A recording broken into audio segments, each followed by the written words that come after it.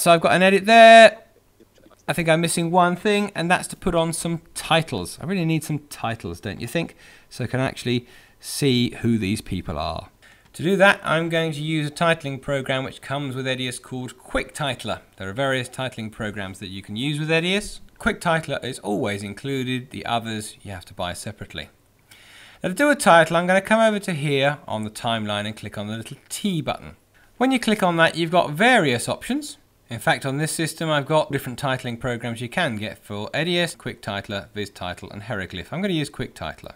You might not have the others because you have to buy them.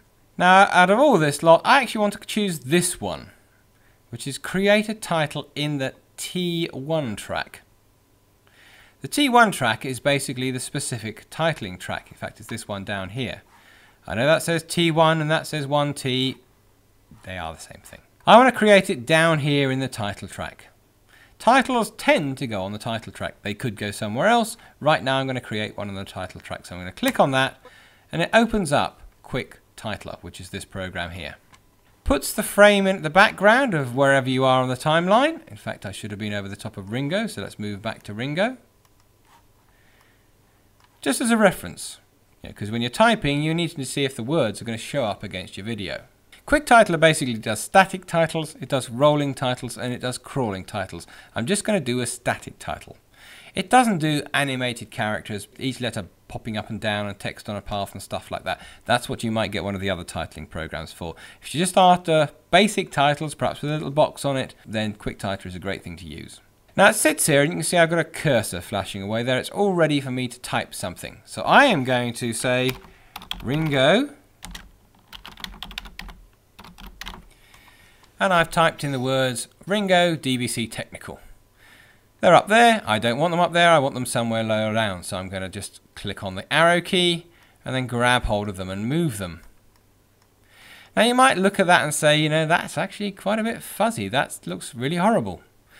If I've got a device for showing the picture onto a TV like an HD Spark or something like that, you'll be seeing this right now on your TV and you'll be saying, that looks horribly fuzzy. I don't want to use that. Basically, Quicktitler works in a draft mode, which you're settling up the titles, and then once you've finished, they go into nice sharp quality. If you want to see what sharp quality looks like right now, press the F3 key. And that is actually what the title is going to look like. You can see the title is actually white characters, but with a black outline. I always like black outlines, it makes everything stand out. Where am I going to stick it? You know, I could do with some guides here, basically, to help me arrange it. You've got to remember that most TVs overscan. Most televisions actually chop the edges of your picture off. Even today's high-definition flat-screen TVs tend to be set up to chop the edges of your picture off. So you can't afford to stick the title down there, otherwise bits of it might get chucked off. I really need some guides in here to help me.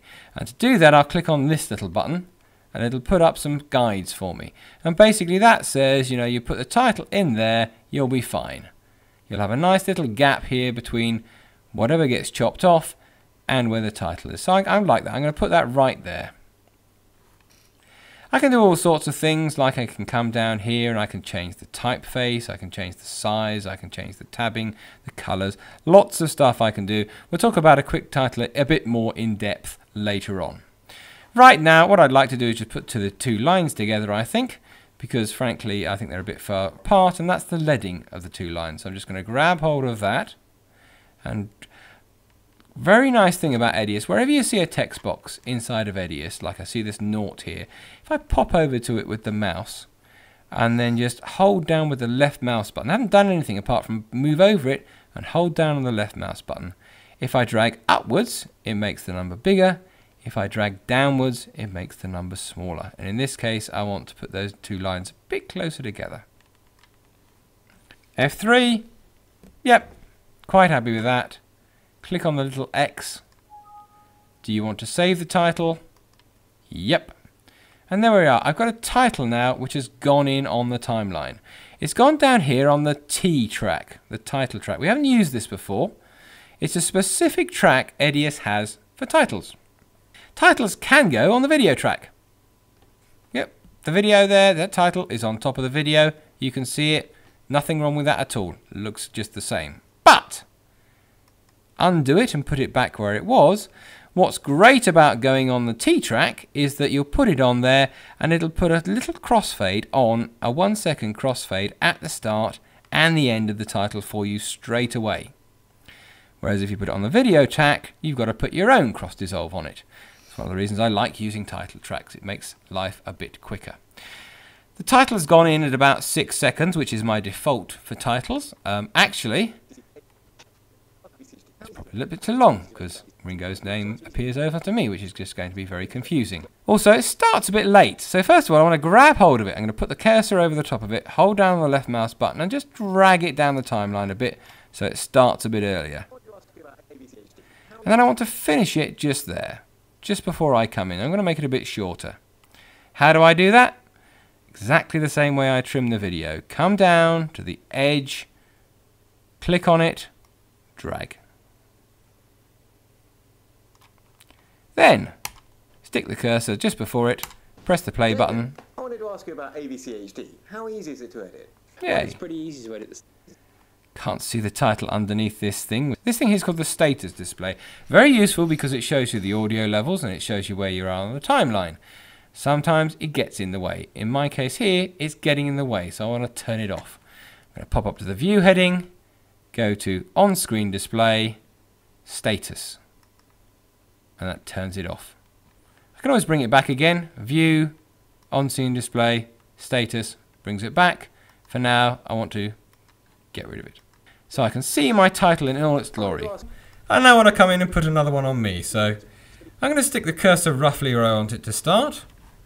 Come over here, say create title in T1 track. And I'm going to type in, grab hold of the leading and move them together just like I did with Ringo. Pick up the title and move it down here. Quick F3. Yep, that's fine. I could do other things. I could put a box behind the back of it. I could use any of these pre-made text styles down here. Just double click on it.